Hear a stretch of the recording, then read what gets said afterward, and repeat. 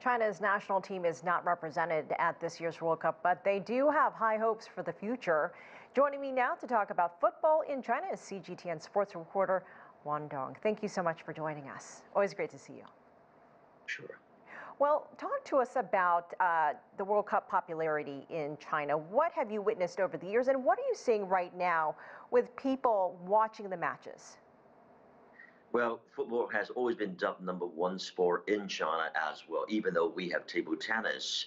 We're saying that because of the fact that the population of football or football lovers is so big, football is really, really popular. Because of the COVID situation, a lot of Chinese citizens or people cannot make it this time in Qatar. However, they've been glued to TV for sure in this big metropolis of Shanghai, where I am right now. At night, people from 10 o'clock on will be definitely watching football games one after another. Unfortunately, this time, of course, 2 games will be unfolded before midnight. That gives a lot of actually convenience, if you will. And 2 games will be actually still available after midnight. And all these football fans and diehard followers, including me, of course, will be glued to TV as well. The popularity is really, really very, very big, if you will. And I think it will still persist for sure. Well, China's national team did not make it to the World Cup, as we mentioned.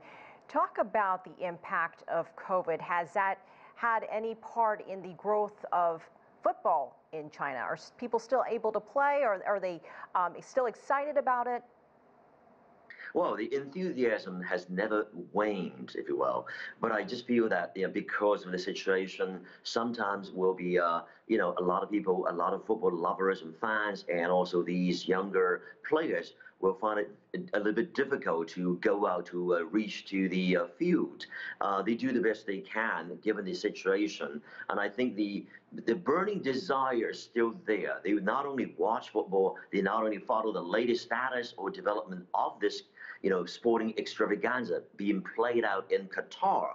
They want to try out themselves as well. Whenever we have a good day, for example, in Shanghai, in the southern part of the country, right now where I am, as I mentioned, we want to go out to play. And whenever we are actually given this chance or given this opportunity or chance, and I think especially at school right now, for those high school and primary school kids, they love it. They talk about it, and on a daily basis, when they have a game going on, and during their school break or after school, they will talk about how the tournament is being played out and which player is doing better this time, which one impresses them, and the topic goes on really.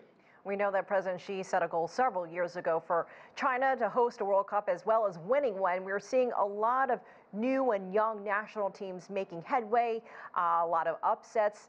Does that bode well for China and the youth of its team as well? It's a long way to go, right, to get there. Winning the World Cup will be even far stretched for, as far as I'm concerned, right now. However, realistically, we need to build up this systematic way to build up the training team, this training camp, if you will, step by step and tier by tier from the very beginning, particularly at the grassroots level. We need youngsters to be right there, to be focused, not to be distracted by a lot of factors which might take them away, which might, as I mentioned, distract them from football.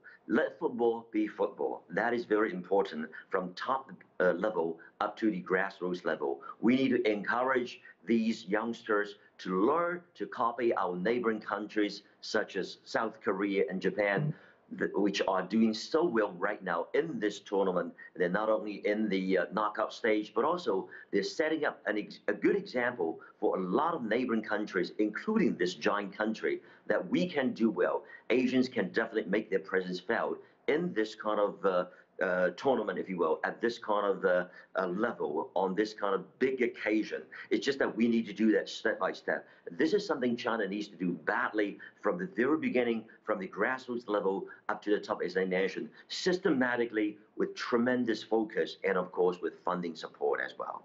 All right, CGTN's Wang Dong, thanks for joining us. Always great to see you. Likewise.